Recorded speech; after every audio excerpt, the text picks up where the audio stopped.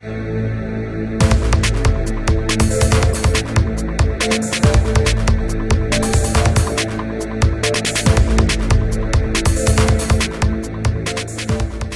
was the day after tomorrow, and the flat block loomed over St. Hag's Catholic Girls' School and Big Saucy Joe's Strip Club, the foremost employer of school leavers from St. Hag's. Nobody could have begun to imagine that from inside these flats, the end of the world as we know it was about to happen. Inside, things carried on as normal. The muggers were mugging. Oof, okay kids, you can have your pocket money early, Jesus. The junkies were junking. The prostitutes were waiting for business. And in a quiet corner of Catstink Towers lives our wrinkly protagonists. In flat 10 lives old Albert. Hello, son. In flat 11 lives old Ethel. Hello, Chuck. In flat 12 lives John. Attention. Flat 13 belongs to old Winston. Hello there, kids. Flat 40 inhabitates Annie and Frank Matthews, an eccentric couple who were moderately well off. Annie was often sought after by the other elderly residents, as she had the uncanny ability to accurately predict the future through the turds left in her cat's litter box. People knew Frank as a handy DIY man, but were baffled when they heard odd workshop noises emanating from the flat at all hours, but everybody was too polite to ever bring it up. And so, by the by, the elderly folks lived together harmoniously, regularly getting together to compare aches and ailments and how badly behaved those bloody kids are. All of them unaware that the incontinent old man of fate was about to urinate in their direction. Oh, and I get terrible rancid gas every time I eat cheese. You want to get yourself down to chemist's, love. A packet of Sparks Brothers rancid cheesy gas removal pills. That'll do the trick for you. Mind you, I won't even go near the chemist's now, not 'cause of them bloody kids hanging around. I've had a boil on me bum for about 3 weeks. I need a packet of Muscostangs boil on your bum removal pills, but I can't go there 'cause I'm so frightened of them kids. Albert's right. I can't even go to the shops without a gang of 20 of them laughing and dancing around me. I lived through a world war, but it was never as bad as this.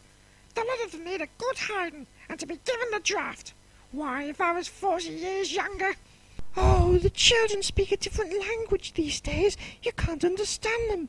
And that music they listen to, well, it's not even music, is it? Here, it's on television now. Watch this. Yo man, the grease fries chunked up me lily pad fungus arm. You know what I'm saying, kids?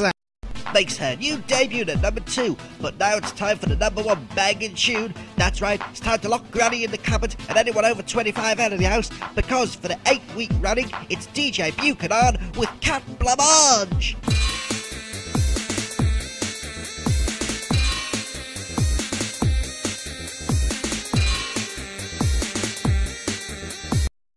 I've voted up better tunes than that after a hard night's drinking at the Toad and Flag.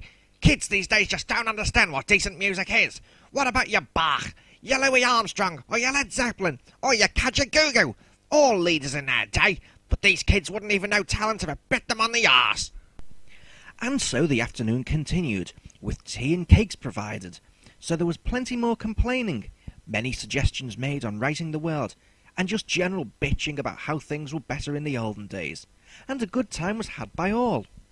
But whilst the old folks were having a right old knees up, the postman was delivering letters to the whole flat block. Letters which spelt the end of a way of life for the elderly, and ultimately the whole world. Dear residents, first of all, I would like to say thanks very much for renting your current flat. Having you here has been a joy untold. That's why it is so sad for me to have to tell you. It's time to slow your bloody walk. I've just sold the flat block to a bunch of Chinese businessmen so they can build a brand new giant rotating noodle factory. Since their offer was more than any of you could afford to pay me, even if everyone in the building would each offer me the rent payments until they were 100, I've taken the money and run. Demolition will take place in the next 2 days, so you've got until then to find new places to live. Otherwise you're out on the streets like common trolls.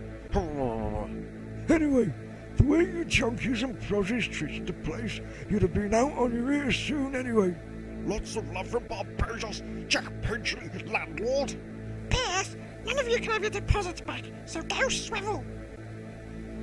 Well, what are to do? Catstink Estate about to be demolished, and the elderly with nowhere else to go. In desperation, they all hurried around to Annie and Frank's place to discuss a plan of action. They can't do this. I signed the lease, the legally binding contract. He can't just throw us out and knock the place down. Actually, he can. It was in the small print. I only noticed it because I left my copy under my heavy-duty microscope one night. Come on, Annie girl. Check through Tiddles' poop for us. Make sure it's all gonna be okay. Oh dear, Tiddles mustn't be very well today. It's all coming through cloudy. But I can see destruction and mayhem going on in the flats. Yet again she was right.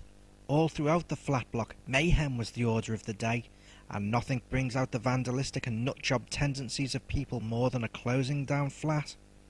Well, I suppose there's nothing else for it but to book ourselves into the old folks' home, or sleep in a cardboard box on the street. I can't believe it. Our memories, our lives, over with because of one man's greed. Is there no hope left for the elderly in this life? Maybe there is a way to save our homes. Frank, what about bringing Operation Wrinkly Fist forward? Do you think that's wise? Are we ready? Is this even the right time? Frank, what other opportunity will we get to use this? If it works, we get to keep our home and get a better deal for the elderly everywhere. Come on, we have the equipment and nothing else to lose. Let's strike now! Why is you jibber-jabbering about? We're all about to be made homeless, and all you can talk about is wrinkly fists and operations. Ethel's right. We've got to find a solution. It's like the pair of you are talking double Dutch. I've got something to show you all. Something that, should you decide to use, will ensure you keep your homes and be treated with a little bit more respect. All I ask is that you trust us and step away from the bookcase. Annie and I haven't been entirely honest with you. We did once own a hotel, but it was a front for an undercover operation to smash a threat to world peace involving a Nazi ring, a black magic ceremony, and a jam sandwich. We both worked for a secret undercover branch of the Ministry of Defense. That's where we met. I was quite the inventor. Annie was the best psychic investigator there was. Once we retired, we saw the way Britain was, against the elderly. Together, we worked on a plan, calling it Operation Wrinkly Fist. We built weapons to keep as personal ammunition, plus one or two inventions that Frank kept back from the Ministry of Defence drawing board. The question now is, do you believe us, and are you ready to fight for your rights? I've been a soldier once before in my life. I fought for this country. Now, I'm going to have to become a soldier again to fight for my home. There's still things as an old man I've not yet done. I've never even uttered the immortal lines like, "Hey, I'll burst that ball in a minute," or the ever classic, "I know you're dead." Okay, count me in. I'm not going to lie to you and say that this will be easy. We are declaring war on society and youth after all. But there will be casualties, and lives will be lost. This will be ugly, but what war isn't? So I ask you all now, are you ready to make a stand? To make the sacrifice? To inspire the elder generation to take arms against their young oppressors? If there's a chance worth taking, I'll take it. Okay, count me in. I suppose I've got nothing else to lose. Yeah, me too. Can I just change my dress though before we go? And so the old folk discussed their plan. Wipe out the scum in the flat block, then hold the flat to siege, appear on television, and Bob's your uncle, resulting publicity saves their way of life. Well, I didn't say it was subtle. And so Annie and Frank took them through the weapons, including wheel-mounted electric bunion shoes. Eliminates walking by wheeling you to your destination, also with a comfy insole. Arm-mounted blaster cannon, just the kind of weapon I wanted when I were a lad. Blasts anything to kingdom come. DNA grenades. Once thrown and detonated, they re-alter the DNA of anything organic within their blast radius. Carry blasters, with both stun and kill settings. And so, after a little while, and a change of dress for Ethel, Doesn't it look lovely? the old folks were tooled up and left Flat 14, or HQ as it was now known, and went to meet their destiny.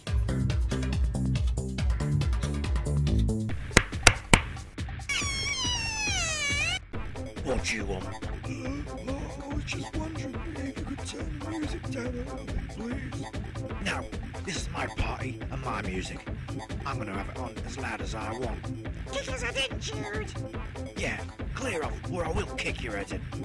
Oh dear, it seems I've got no choice now. And with that, the takeover of Catstink Towers began. The old folk quickly eliminated those bad eggs in the flat. The cooperative ones were held in the basement. However, the takeover did not go unnoticed, and the police were called in desperation by a crack addict before he was exterminated. A riot you say? Old folk running around with guns. Catstink Estate. Gun at your head now. Hello? Hello? Call 4 receiving. Distress call at Catstink Estate. Sounds like a riot in progress. I'm proceeding now. I've just been in touch with the SWAT team. They will rendezvous in 5 minutes. Jenkins, don't you turn that bloody siren off? Excellent. By the way, haven't we passed that cow 3 times before now? Everybody take your places. They're here. Okay, time to show everyone what I'm made of. Alright, I'm gonna bust me some heads in this riot. Guns go bang! Attention rioters, cease this action. Release the hostages and surrender. You are outnumbered. If you fail to comply, we'll raid the building and blow the shit out of you. Bombs away. And that's the story. The police never survived the explosion. Most mutated into socks, or hen lizards, or mutant monkeys.